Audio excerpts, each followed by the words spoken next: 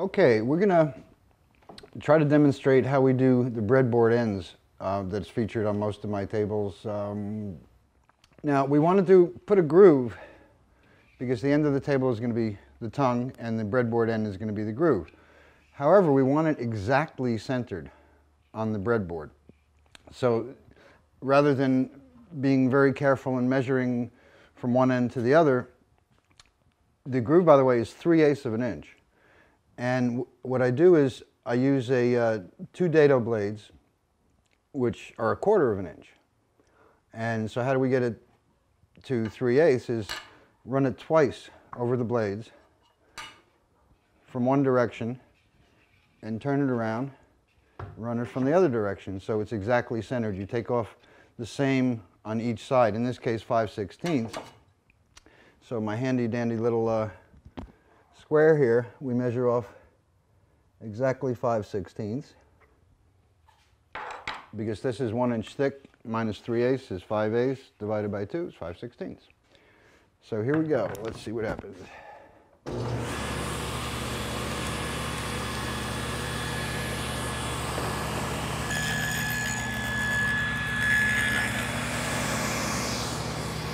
Carefully turn it around and run it the other way.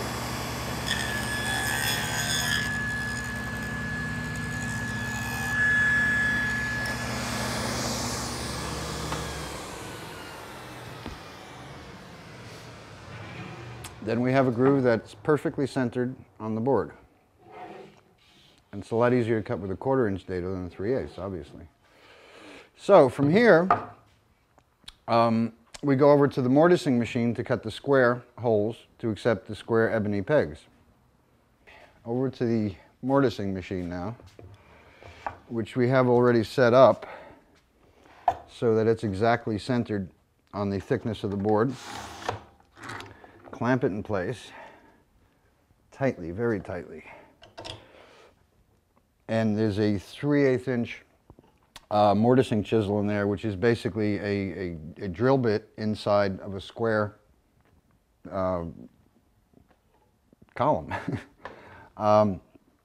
Obviously, we've already drilled that one. So we go over, and the stops are set on the layout lines that I have marked here. And we'll give it a go.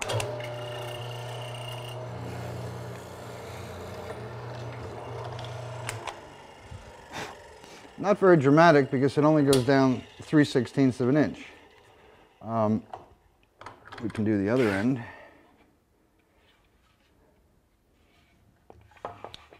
The tricky part to doing these is getting it set exactly centered on the board. Basically, you bring the chisel down, rotate it by hand slightly, and then turn the board, do the same thing again, and when the two little dots, the two little holes line up, you know it's centered. Okay, so now we have the mortises that eventually will accept the ebony plugs. Now I have to make the table, the ends of the table fit into here. Snugly, but not too tight. Okay, so we have the breadboard end all set to go, and it has to fit into this tongue on the tabletop. Now I like to sneak up on joints like this because they have to be tight enough but not too tight so as to split. So I think hopefully we only got one more pass to make because this is obviously too tight here. You don't want to pound it in with a mallet. So we got the router set up with a fence on it that's adjusted so it just comes into the end of the tongue. Now I got to wear glasses and the ear protection because this is loud router. Here we go.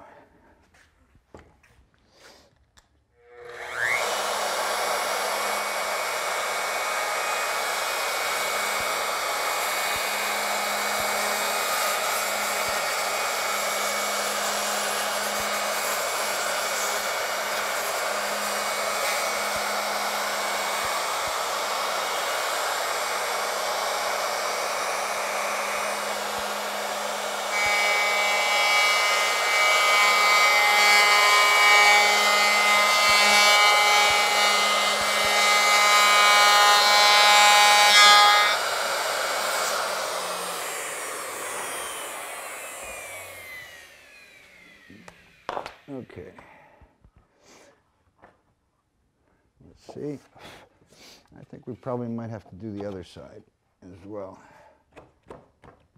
This is here, block of wood on the end to prevent tear out when the router comes down to the end of the cut. It goes into this block of wood rather than tearing a piece out.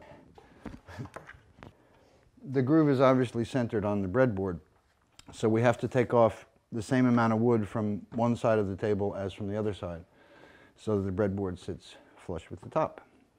And it made a lot more dust yesterday, but now I'm just taking off a fine shaving to get that perfect fit. I'm using a 1/2 inch bit and mortising in almost 7/8, so we have to make 2 passes along the length of it.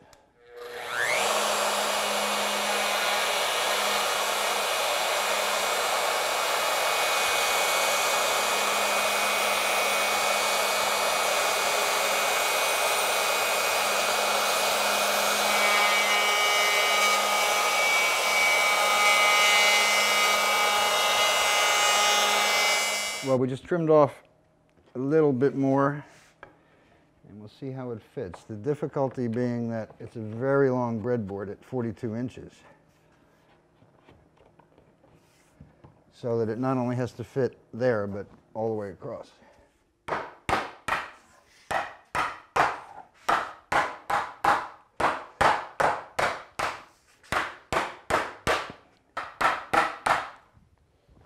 Yeah.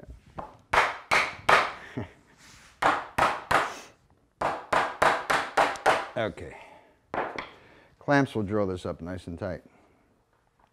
We do like to leave a little horn sticking out on the end here, so that when we're testing for fit, we can just knock it off if necessary, put it back on to reassemble it.